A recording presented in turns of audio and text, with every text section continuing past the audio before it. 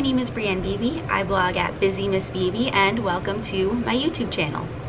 In today's video, I share how I manage my desktop Paperflow. I know organization can be tricky for some teachers.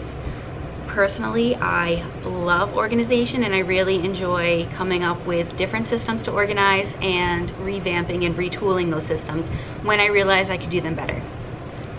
The current organizing system that I'm using for my desktop, I have been using for years and I love it.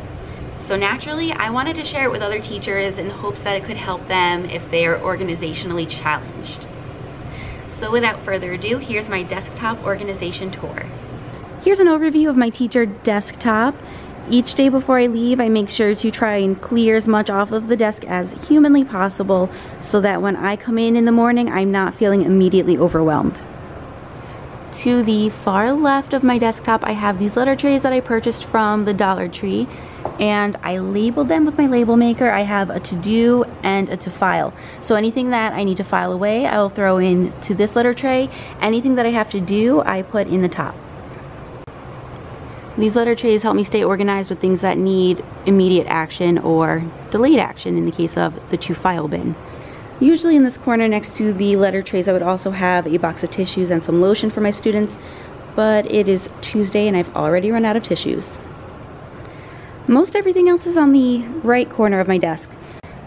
I have this Post-it notes cube in a little container. This is one of the only things that I allow students to touch on my desk. They can write me Post-it note reminders if they wanted me to check something on their grade or whatever it is that they need that I can't handle immediately. I ask them to write it down so I don't forget. Okay, I'm going to start from the right and work my way left. This right here is a paper clip paper holder, and I use that for anything that is extremely important that needs to be dealt with immediately. This is a magazine file. I have an SAT prep book that I don't really need and could quite honestly take out of here. And then after that I have a bunch of pronged folders. What I love about the pronged folders is putting sheet protectors in the prongs, and then it will hold different papers for me. So the purple folder holds my geometry standards.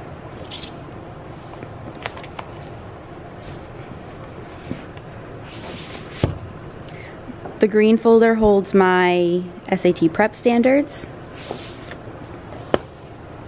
This red folder holds my quotes of the week. So I like to put up a new quote on my door every Monday, and this is just where I keep them all. I printed out approximately 40 quotes. They're all on double-sided paper, and I just display these throughout the year.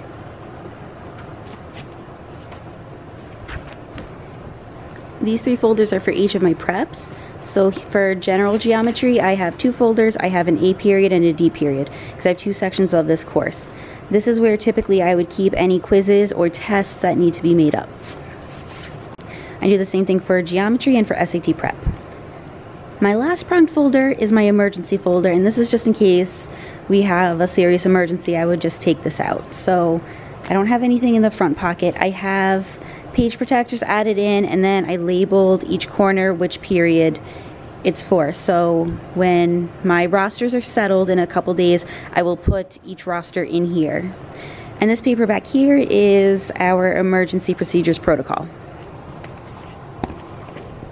The last thing being held in the magazine file is my clipboard, where I have my rosters, and this is all just the sheets that I use for grading. I keep a pencil in here, and that's it. This is pretty basic.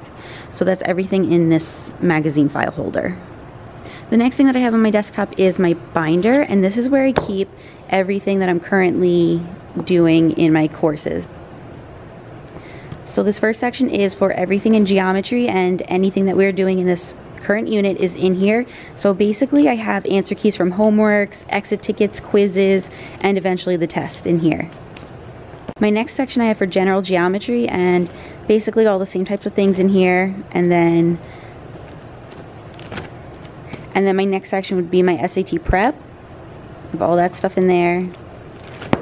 In the green section, I have a printout of the Common Core Math Standards. And in the yellow section, I'm not going to show it today, but it has everything that I need to know about my school.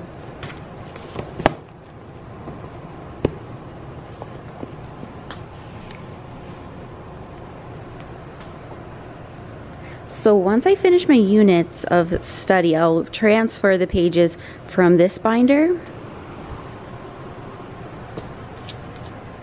to these binders here. The next thing I have on the section of my desk is my interactive notebook, so I just keep it right there so it's handy and easy to reference. Last but not least is my desktop file. This is probably the most important thing that's on my desk.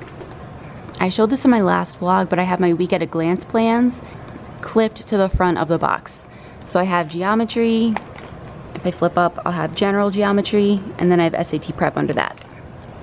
Okay, so inside I have a generic weekly to-do list, and then behind that I have a couple of notepads just in case, so they're handy. Okay. First folder I have is anything that needs to be copied. So if I need something copied, I'll put it in here, and usually if it's a paper, I will put it in standing up so that I see it. My next section is forms. It might be forms that I use personally in my class, and I just have a clean copy in case I need to make new copies of it. And then also I have forms that are particular to my school district. My next folder is one that I've just labeled important, and there's a lot of random things in here. I have a math and physics formula card, I have menus, I have the 2-hour delay schedule, I have this grading aid that was provided to me from the 40-hour teacher workweek club, but I also keep my easy grader in here. So important kind of became a dumping ground for anything that I wanted to keep handy but didn't really have a place to put. My next folder is for absent work. So what I typically do is, because I work off of the smartboard a lot, I'll print out the notes and try to print as many copies as I need for the full day, and I'll put my extra copies in here for students that are absent in my later classes. And then I also have these absent work forms just so that students know what they missed and what they have to make up. Okay, after absent work, my last 6 folders are all kind of similar. I have one folder for each class. They're color-coded by that class, and this is where I put anything that needs to be graded. So today my A period class is taking a quiz. So when A period takes their quizzes, I will keep the quizzes in here until I grade them to keep them organized. And then I also like to just be prepared and have the answer key in there and ready to go. I have these folders color-coded. I have A and D period. So A is usually, I'll have pink or red, and then D is orange. For B period and H period, they're my geometry classes, so they're blue and purple. For my SAT prep classes, they're both green, but I have 2 sections. The last thing that I have in the back is another pronged folder, and I use this folder specifically for students that are out for an extended period of time. If I have students out on medical leave or for an extended suspension, it becomes easier just to send them their work by week. So I'll collect all their work for the week and put it in the to send pouch. When I get work back from them, I'll put it into the to grade pocket, and I like having the to grade be this pocket so that it's very visible, like I cannot miss if there's something in here. My back pocket is for the things that need to be sent back. So I'm not using this folder right now, but when I do, I have it ready. And that's everything for this video. If you enjoyed it or found it helpful, make sure you hit the like button, and if you have any questions, please leave me a comment. And of course, if you want more teacher organization tips or ideas, make sure you hit that subscribe button. As always, thank you for watching this video.